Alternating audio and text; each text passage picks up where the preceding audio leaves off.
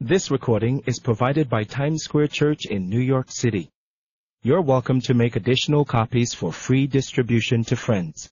All other unauthorized duplication or electronic transmission is a violation of copyright and other applicable laws. This recording cannot be posted on any website. However, written permission to link to the Times Square Church homepage may be requested by emailing info@timessquarechurch.org. Other recordings are available by calling 1-800-488-0854 or by writing to Times Square Church Tape Ministry, 1657 Broadway, New York, New York, 10019. Lord, you put something on my heart today. Lord, you spoke to me from your heart. And I ask you, Lord, to convey that message through my lips. Sanctify me. There be nothing that can hinder the flow of the Holy Spirit. We ask you for a demonstration of the Holy Ghost and power. And I pray, Lord Jesus, that you manifest yourself in the course of this message. I pray, amen. Satan's final war plan exposed. The devil has a war plan, and we're going to expose it this morning. Hallelujah. Now, there's a final war, you know. It's called Armageddon. Millions of men are going together in the Mideast, and there's going to be a final war called the Battle of Armageddon. There's going to be a lot of bloodshed. But simultaneously, there's another final war. And this final war is far more important to us and to God than Armageddon. Armageddon's just a cleanup job for God. He's just going to clean up the mess. He's going to come forth with His power and His glory, and we know the outcome of that war. But there's another war going on simultaneously, and it's begun, and it's in effect even now. And that's the spiritual war. This is the war that's been declared, yes, in the Garden of Eden. You say there's always been a spiritual war, heaven against hell. But folks, the devil in these last days is changing his strategy. He's changing his plan. Because the Bible says, woe to the inhabitants of the earth and the sea, the devil's come down to you having great wrath, knowing his time is short. Now, see, this is placing this battle, this last strategic battle, after the cross. Because he's talking about those who've overcome by the blood and those who have the testimony of the Lamb. So this is after Calvary, it's after the cross. And we're going to talk about that this morning. Dragon was wroth with the woman. The woman is the church of Jesus Christ. And went to make war with the remnant of her seed, which keep the commandments of God and have the testimony of Jesus Christ. All right, this places the war that we're talking about after the cross, those who have been covered by the blood of Christ. And this leads to the very last day of time, the battle that I'm speaking about. The Scripture says he knows he has a short time. And the Bible says that he comes down. He's actually going to make his headquarters. He's going to be among us here on this earth. He's come down unto you, and he's in a rage because he knows that his time is very short. This is the last of the last days. Very clearly marked here. I don't know what others are preaching about spiritual warfare. I hear a lot of stuff that is foolishness. And even when you say spiritual warfare, a lot of people pull back. But the Bible makes it clear that there's a war going on in the heavens. There's a spiritual battle now for your mind and your soul. There's a spiritual battle in the Bible. Paul talks about the weapons of our warfare are not carnal. Weapons of war, our war, it says. Our war. The war that you and I fight as the seed of Jesus Christ. He's going after the seed, the Scripture says. And this is the battle far more important in the eyes of God and hell than Armageddon itself. And the Spirit is going to expose the stratagems of the devil for this last day. I was just thinking of the strategy the devil has used ever since the Garden of Eden. Think of the strategy Satan used in the wilderness. Satan went after, the Scripture says, those that were stragglers of the camp, the rear guard. He came against the weak. He came against those who were crippled and those who were diseased. He kept up with those. He came against those who were not really Jews, but they came out of Israel with the Jews. They wanted to be a part of what God was doing. And they were stragglers. They were really not with Israel, but he came on the rear guard, almost tepid about coming into the camp itself. But when he did come to the camp, the battle then was in the natural realm. It had to do with food. It had to do with water. It had to do with just existence itself. And Satan came and tempted in these areas of flesh and appetite. And very little of the warfare of Satan against the church of the wilderness was aimed at the leadership. You'll find only a few occasions he came against Aaron for a season. He came against Saul. He came against David. And you find individuals, but it's rare. And you find many of these men falling. But at that time, Satan's warfare had to do with appetite. It had to do with the belly. It had to do with nature. But then comes the cross of Jesus Christ. Then comes a need for a new strategy, a new plan. And folks, the devil has, the Bible says we're not ignorant of the devices or the wiles of the devil. The wiles mean plans, strategies. That very word is strategy. We're not ignorant of his strategy. His strategy keeps changing. And now we come to the cross. We come to the strategy now of Satan coming against entire congregations. He comes against the laity. He comes against the church body. He comes against whole congregations. And it's amazing when you follow it. He attacked the Corinthian church with a flood of lust and carnality. He comes to the Galatian church with a bewitching spirit. Paul said, having begun in the Spirit, are you now seeking perfection through the works of the law? Who has bewitched you? Who's cast the spell on you? A new strategy from the enemy. He's going after entire congregations. He's going after the laity. You follow it through in Revelation, first few chapters of Revelation.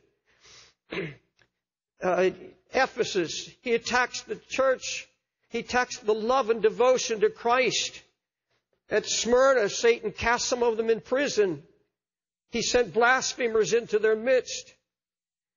At Pergamos, false doctrine was sent to leaven the church. At Thyatira, the devil sent teachers in with the Jezebel spirit to seduce the congregations into fornication. And when you come to Sardis, you find formality and deadness cast upon them. And at Laodicea, the spirit of lukewarmness, covetousness, materialism blinded the whole congregation. You see, he's going after the laity. He's going after the congregation. He's going after the masses of believers.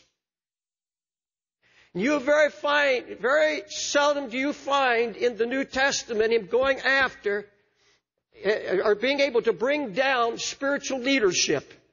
Those who are spiritual men, leaders of the Church of Jesus Christ. You find him coming again as he did in the Old Testament, shipwrecks, beatings, jailings. He comes after Paul in the flesh. But you don't see Paul folding under it. You don't hear Peter. And you hear none of the disciples other than Judas.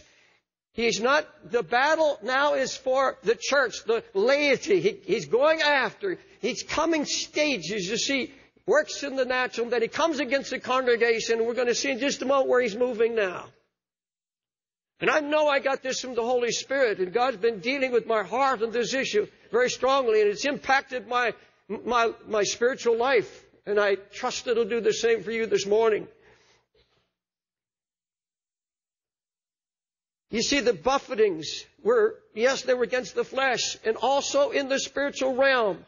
But you find it against the masses. And I'm saying now that in this last day, in this short period of time, the devil with such wrath knows he has to change his strategy. And the strategy is this. I'm going after the leaders. I'm going to focus all my attention on everyone who has spiritual authority. Everyone who walks close to Christ. Every prayer warrior. I'm going after their very faith I'm going after their homes, their marriages. I'm going to try to paralyze every spiritual man and woman on the face of the earth. Now, you find a little glimpse of this strategy in the Old Testament the devil used. Ahab and Jehoshaphat are waging war, declared war on Syria. And the devil changed his strategy. Just a little glimpse of what was to come in the last days. I'm sure Satan remembered that strategy and how it worked. He had 32 captains. And he called them together and he says, I've got a strategy, I've got a plan. I want 32 captains, the charioteers, the captains of the chariots. And we have one mission. I don't want you to fight with any soldiers. I want you to go right through the camps of the enemy and I want you to get Saul. Let me read it to you. The king of Syria commanded his 32 captains that had rule over the chariots, saying, fight neither with small nor great, save only with the king of Israel. He said, we get him, they're all going to flee. They have no leadership. They have no one with authority. They'll run to their homes and they'll run to the caves. And that's exactly what happened when an arrow by chance, it wasn't by chance, you and I know that, but an arrow hits Saul. He dies in his chariot. And the scripture says there was a proclamation made throughout the host. Every man now to his city, every man to his own country. In other words, we have no leadership. Every man for himself. Run. And all that's happening to the Church of Jesus Christ today as we see this strategy unfolding everywhere we look. Pastors, missionaries, Christian leaders, deacons, elders falling left and right. Spiritual authority being robbed. We see this strategy unfolding before our very eyes. This was the strategy used in Iraq. They were called special forces and they were sent 6 months before the war into Baghdad. And their whole job, they were dressed as Arabs. And they had a bankroll. And they were to trail Saddam Hussein everywhere he went. And you remember the night of the first bombing. The first attack came because there was an intelligence report. And they called it strategic planning. And that first huge bombing effort came on a palace where intelligence said Saddam and his staff were having a meeting. And many still believe he was killed in that first attack. But if you remember the war, the British were given the city that was blocking to the right and a highway all the way to Baghdad, 150 miles of troops and tanks. One purpose. Surround Baghdad, get Saddam. Get the leadership. Don't fight with the Iraqi army. Go to the elite corps, the Republican Guard. And when we get that Republican Guard and those 50 leaders, they'll fall and they'll collapse. And within 2 weeks of the war, remember, there was confusion in the Iraqi army because they said, there's no leadership, there's no one there. It's inoperative. The authority's gone.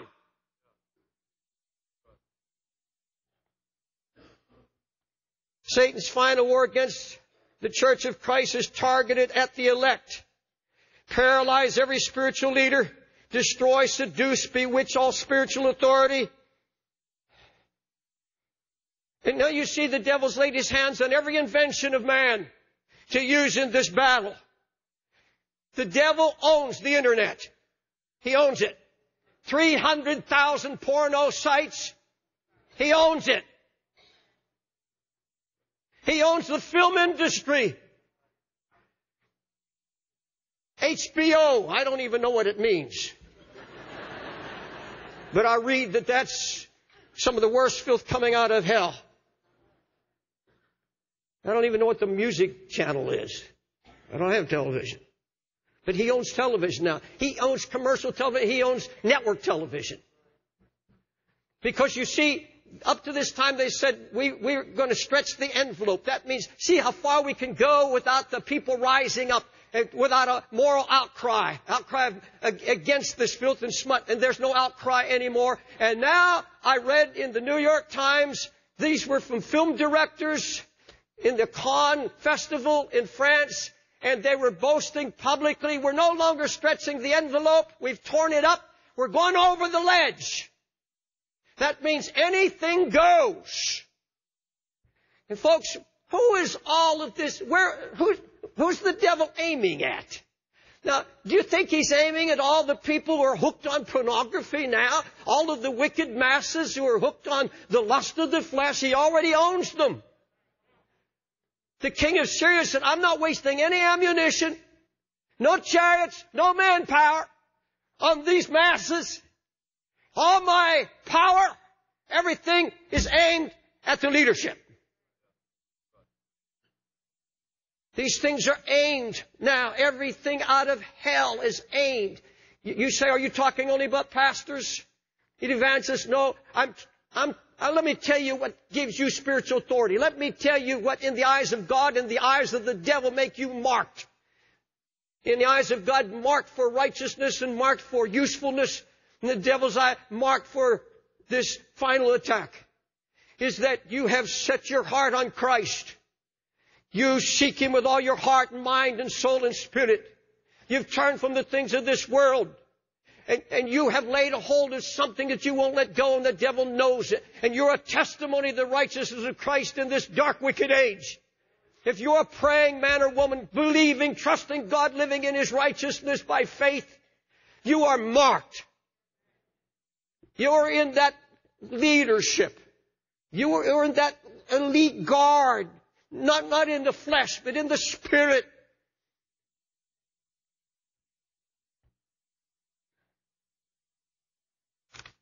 He's not going after the children of death. He's not going after his own children. He's got them.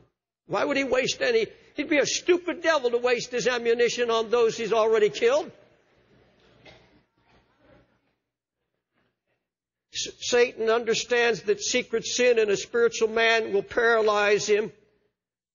All his power and authority will be gone. And if sin is persisted on and becomes habitual, he knows the man can no longer speak for God, can no longer have any impact on anyone living in sin. The Bible says, on the King James it said dead flies in the ointment, but in the original Hebrew it says flies of death cause the ointment of the apothecary to send forth a stinking savor, smell. So doth a little folly him that is in reputation for wisdom and honor. He said, God says, I want to show you. He's speaking from His Word. I want to show you. It's that dead fly. It's what you think insignificant has not been judged. And the enemy comes and just throws in that sweet smelling savor, that prayer life. There's a dead fly. See, there's a compromise. There's something of the world. There's something yet of sin. There's something of flesh. And the Bible says, the dead fly in your oil of anointment, your oil of unction, your oil of anointing, the dead fly, that one thing that God's been dealing with, that one thing, He said, that beautiful aroma has been coming up, began to send forth a stench. To stink up the place. And anyone who's been touched with the favor of God and held in honor. You see, the Lord says, no dark place in our hearts. Nothing that the enemy can touch. Satan cometh, has nothing in me. And there's a reason for that, and that'll unfold here as you see it in just a moment. You see, the devil's plan is to put this fly of death, just a touch of flesh, a touch of the world. Let me tell you what's at stake. And the reason Satan's now focusing all his power on the spiritual man. Paul sets forth the issue, and here it is. The natural man receiveth not the things of the Spirit of God, for they're foolishness to him. Neither can he know them, because they're spiritually discerned. Paul said, now there's a spiritual man and there's a natural man. The spiritual man knows the mind of Christ. He's full of the Holy Ghost. No part dark, no flies of death in him. He's got spiritual wisdom. He has revelation from God. He has an open heaven. And God reveals His mind to the spiritual man. The Scripture says, the things which God has prepared for them that love Him. Things that no man can know, and God gives it and speaks it through those who are spiritual.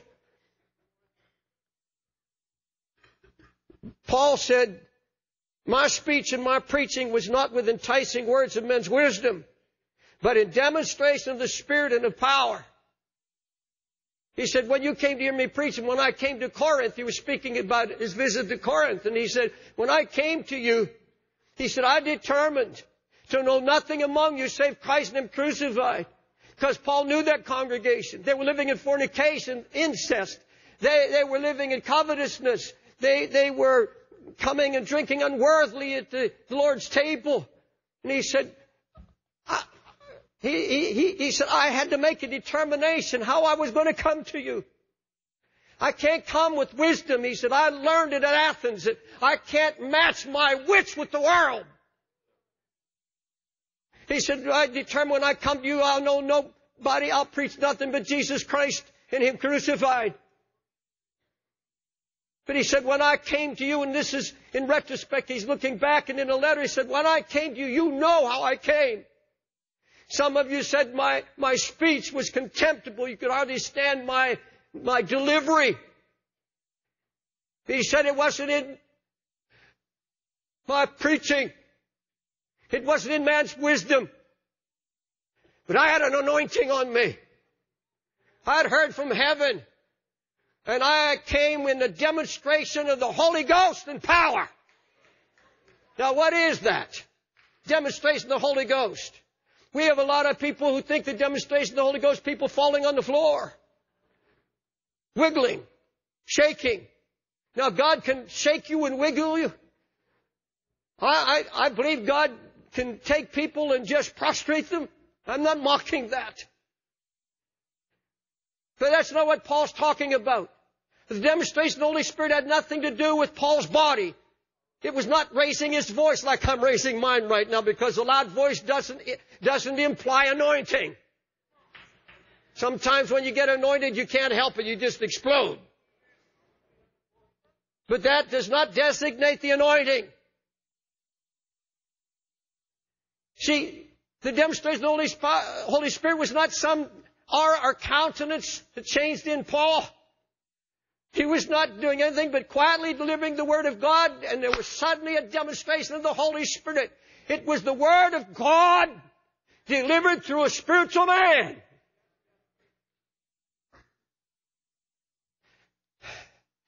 You see, the Corinthians had moved out of the spiritual realm into the natural realm. And that's what's happening to the Church of Jesus Christ today. You sit in front of a television and you drink and drink and drink, and I'm telling you, slipping hour by hour into the natural man that can no longer comprehend the things of God because you lose your discernment. And now Paul said, I'm coming to Corinth to a natural people, living in the flesh. They're natural again. They're not spiritual men and women. They're carnal. The carnal man is the natural man. He said, I couldn't even speak to you as spiritual people anymore. But the demonstration of the Holy Ghost with power was the effect his preaching had on the hearers, on the people, on the Corinthians. And let me give you an explanation of the demonstration, and here it is. You see, Paul had preached about separation and holiness. But be not unequally yoked with unbelievers. Come out from among them. Be separate and clean. Touch not the unclean thing. Touch not the unclean thing. And that word of Paul was so anointed of the Holy Spirit. There was a demonstration. Life change is the demonstration. People walking out of the house of God with a message they can't shake out of their head or out of their heart, and they have to act on it. Because the Holy Spirit keeps moving them in the direction of the word they've received. And here it is. You sorrowed to repentance. You were made sorry after a godly manner. What carefulness it wrought in you. Yea, what cleansing, what carefulness, what clearing of yourself, indignation, what zeal, what fear, what vehement desire, what revenge. In all things you've reproved yourselves clear in this matter. He said you wouldn't eat, sleep, you wouldn't do anything until you made sure you lined up to the word that I preached.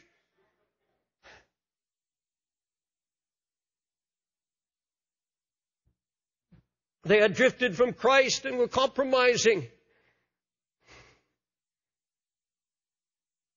You see, folks, here's the dilemma. We go out now. Let me put it as simply as I can. You show me a church of 10,000, 25,000 people, masses coming.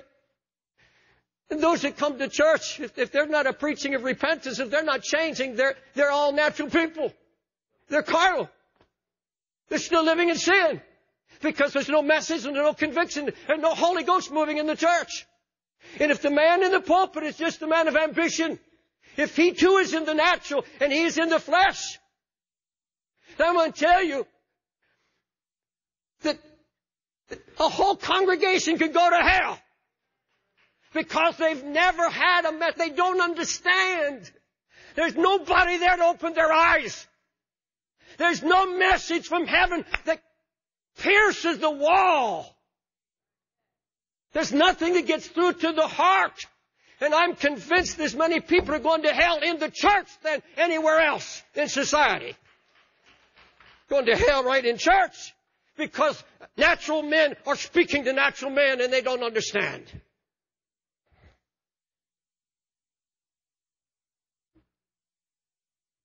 The divorce rate in the church equals the divorce rate in the world now. The divorce rate in the ministry equals the divorce rate in secular society. What a sad comment. Now, what's my point?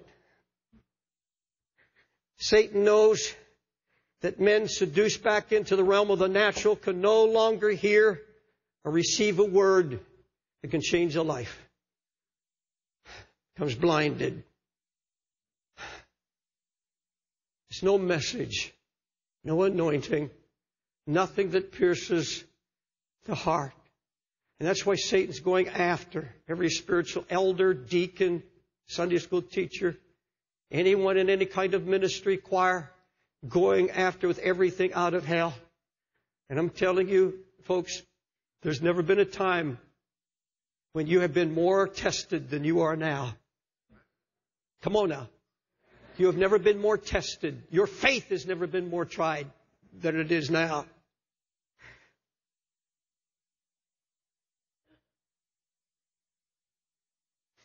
I was talking to a neighbor recently. I just walked over, talked to him. He was drinking. He said, "Are you the Reverend?" I said, "Yeah." He said, I thought some old fogey preacher was going to move next to me when you moved here. He said, "But I checked you on the internet." He said, "I think you're okay."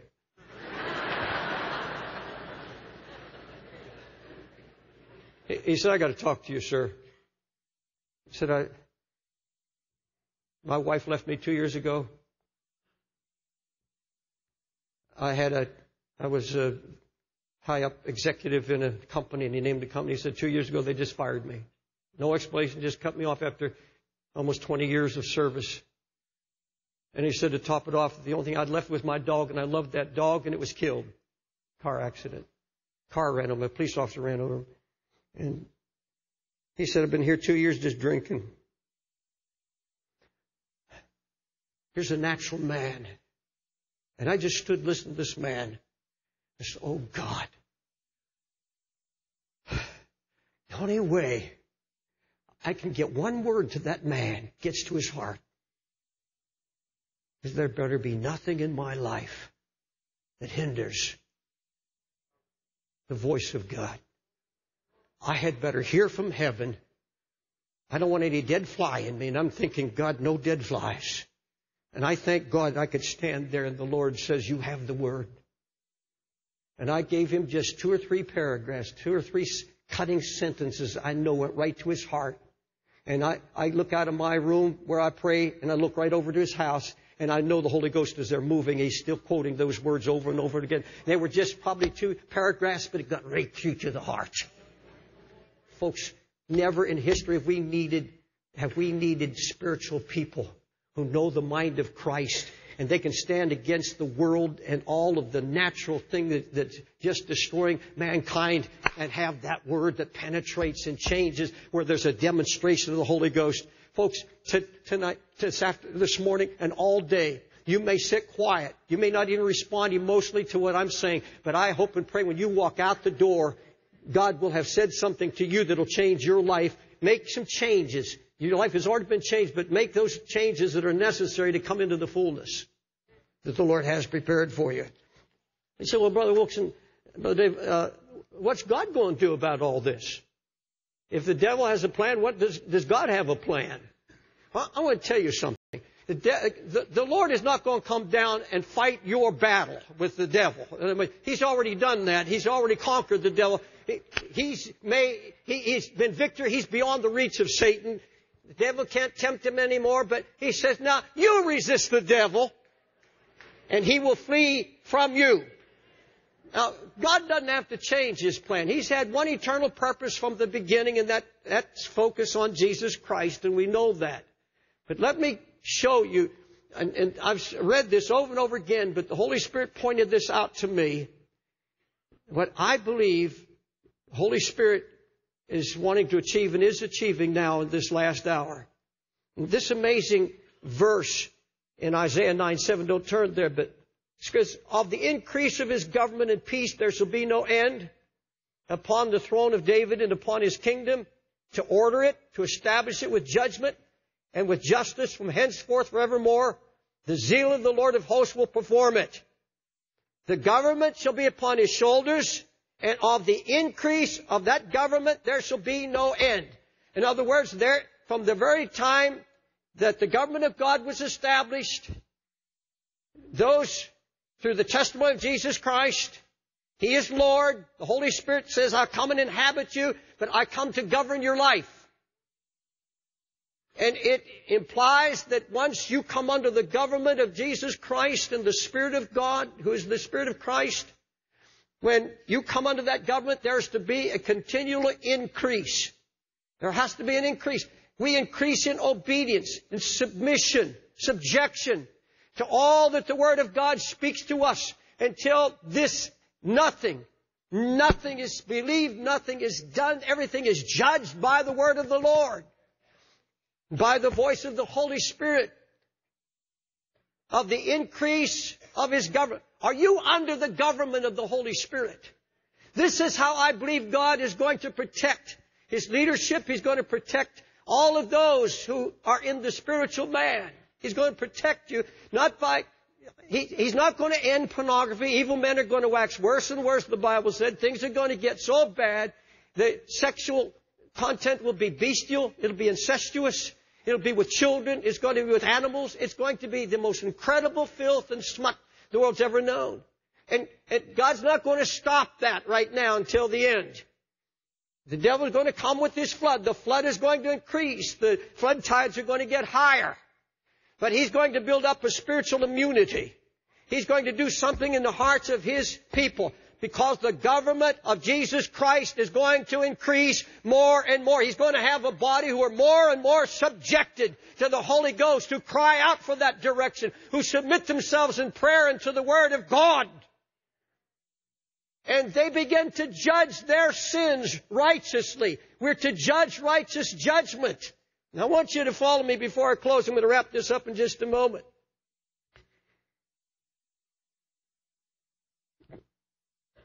Verse 7 again, He will establish it with judgment and with justice from henceforth even for more. The zeal of the Lord of hosts will perform it. God says, that zeal means jealousy. He said, in the last days, when He sees this attack of the enemy, God says, I'm going to rise with a jealousy, and I'm going to accomplish my purpose. And my purpose, as He describes here, I'm going to bring divine order, and I'm going to bring forth a spirit of judgment. Now that is not judgment against us. This has to do with something far different. It's something He's going to do in our hearts. A spirit of judgment against anything that Satan throws against us. In other words, the Holy Ghost is going to make you a magistrate of your own heart. And the word there is litigate. That means everything that comes. And here's what Paul the Apostle said in 1 Corinthians 2:5. He that is spiritual, listen, he that is spiritual judgeth all things. He judges all things.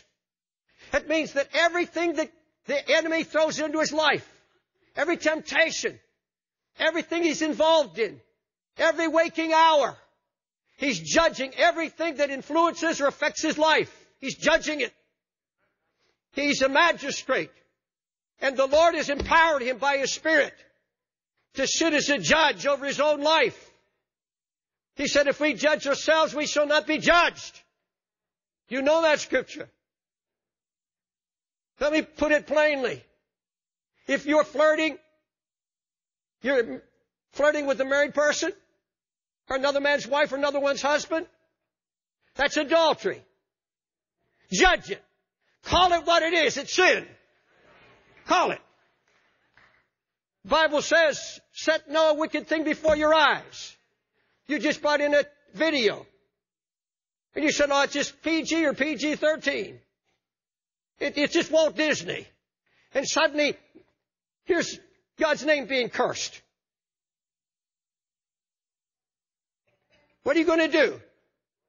You just going to justify it? Or are you going to judge it? Will you sit there and allow the Holy Ghost just to stir your heart? He will do it. He will stir your heart. And He'll do it out of love because He says, I need your anointing. I need a voice. I need to penetrate this wicked world. I need you. I'm not mad at you, but I need your voice. And He's going to convict you. You either justify it or you'll judge it and say, this could cost my anointing. That's enough. Judge it.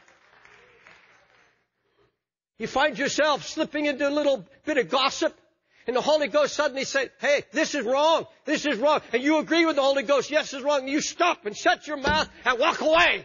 Judge it. You see, David sinned, and he wouldn't judge his sin for a whole year.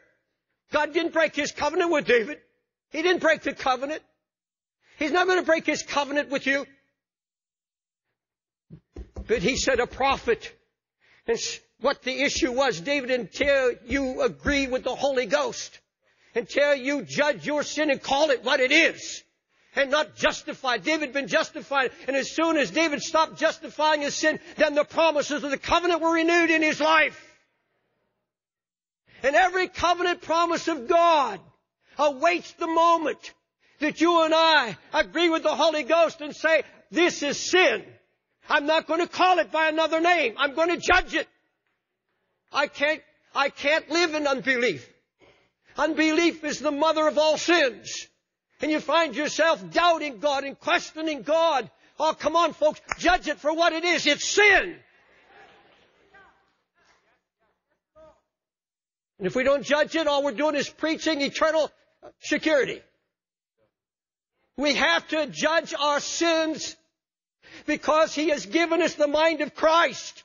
We have the mind of Christ in us. We have the Holy Ghost. And I'll tell you, the moment you agree with the Holy Ghost, He comes with every covenant promise, and the Bible makes it clear.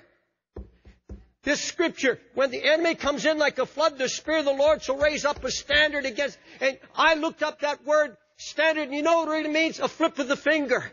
And the moment you agree with the Holy Spirit, the moment you judge your sin and say, I'm not going to lose my anointing. I'm not going to have a fly in my ointment. I'm not going to let the devil rob me of my effectiveness. And I judge my sin. When that happens, the Holy Ghost comes and flits away the power of hell in your life. Just a flick of His finger. It's done. It's finished. He empowers you with His glorious power. That's the demonstration of the Holy Ghost and power.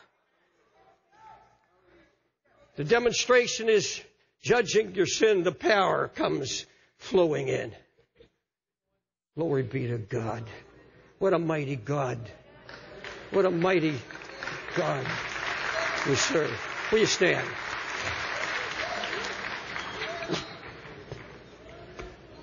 Hallelujah.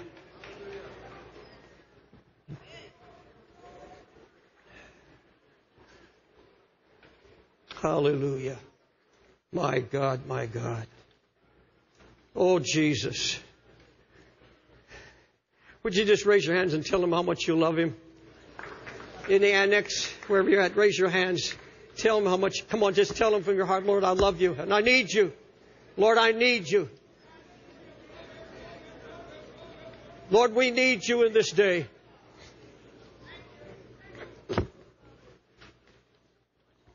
Oh, bless your name. Hallelujah.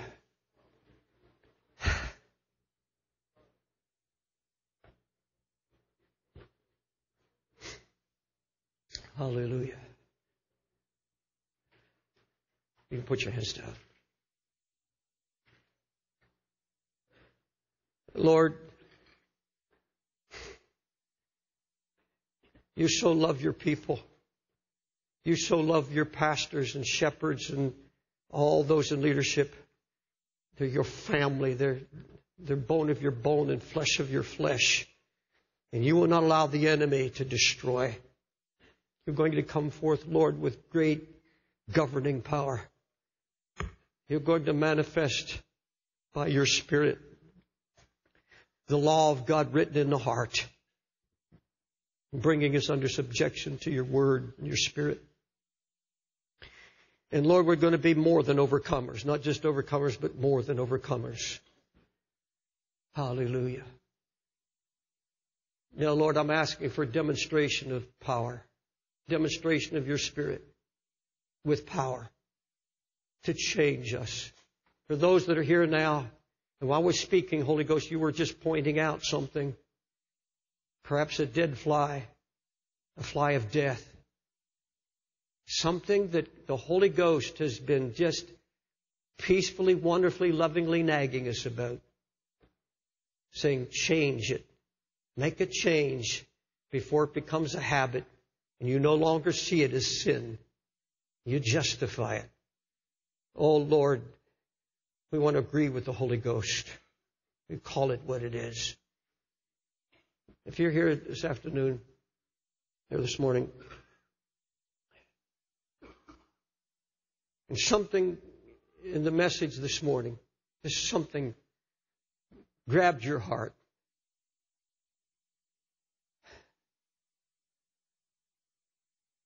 I don't know how to put this other than as I feel by the Holy Spirit that you know that you are not where you ought to be in Christ. Especially if you've been walking with God for a long time. If you've been hearing a lot of messages, you've been hearing the Holy Ghost speak and cry and woo and whisper to your heart, and you keep putting it off and putting it off. It's time. It's time this morning to say yes to the Holy Spirit. If there is sin, He's not here to condemn you. Here to say, I will not lose you. I'm not going to let you go. I'm going to make a little bit of misery in your heart. I'm going to convict you, but I do it because I need you. If you're a husband, you need that spiritual authority and you need His guidance. If you're a wife, or if you're a mother and you have children, you need spiritual authority. You're not going to get through your kids without spiritual authority. If there's anything that you know in your life, in all honesty, that can rob you of that spiritual authority, I want you to get down to this front and just stand here with me, and we're going to pray and ask God to have you call it what it is and believe God to come with His Spirit and give you a freedom this morning, and you walk out of here the power of Christ.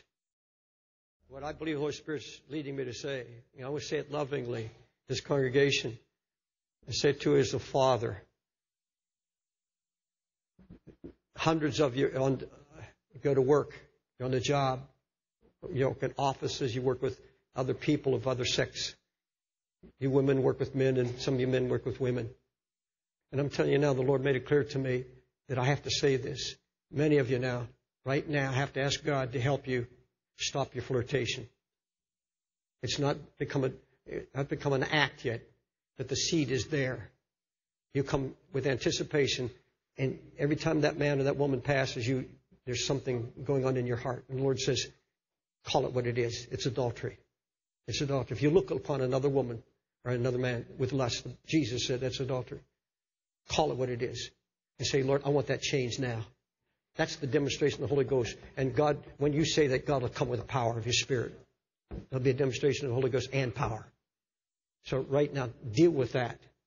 If you, all the pastors, including myself, we have warned you about your viewing television and the filth and the films that you bring into your home and everything else in these areas. If there has to be dealt with, agree with it right now. Agree with it. If you don't have the zeal, or you live in a situation where you can't remove a television from your home, and your husband or your wife disagree with you, all right, fine. But I'm going to tell you something. Ask the Lord. When you sit there, say, Lord, the moment you see it or hear God's name cursed, you get out of the room. You go somewhere else. You get out, go shopping, do whatever you have to do. Take an act. An act that says, Lord, I will not cast my eyes upon that which is evil. And when you walk the streets, ask God to give you clean eyes. Ask God to help you because the seductions are so overwhelming. And ask God to put you in the habit of listening to the Holy Spirit. It becomes a wonderful habit. The Holy Spirit is so quick, so quick. It's a loving judgment. It's something the Lord says, I do this for you because I so love you.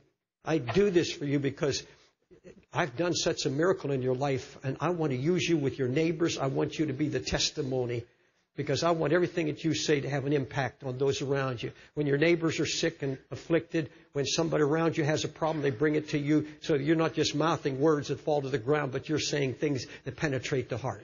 Do you understand that?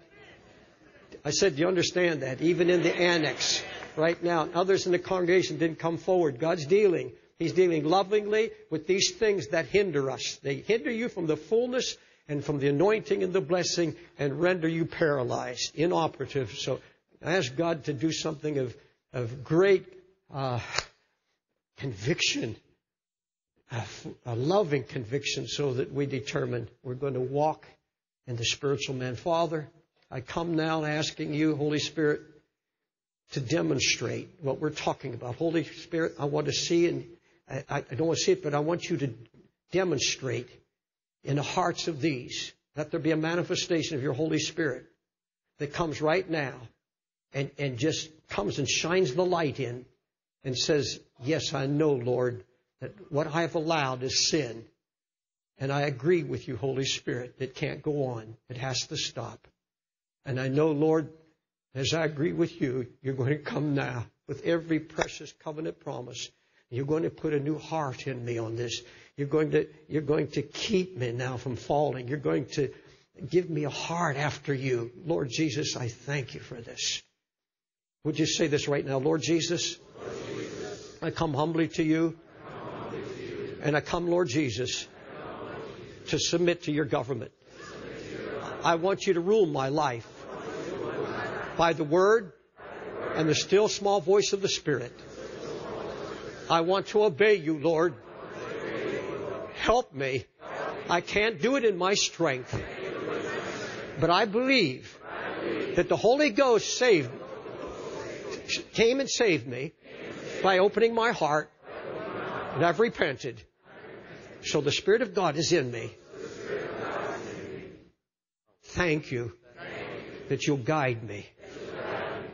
You will keep me. We give you thanks. Now, will you raise your hands and just thank Jesus for His faithfulness to you? Lord, I thank you for your faithfulness and your great love. What a wonderful Savior. This is the conclusion of the message.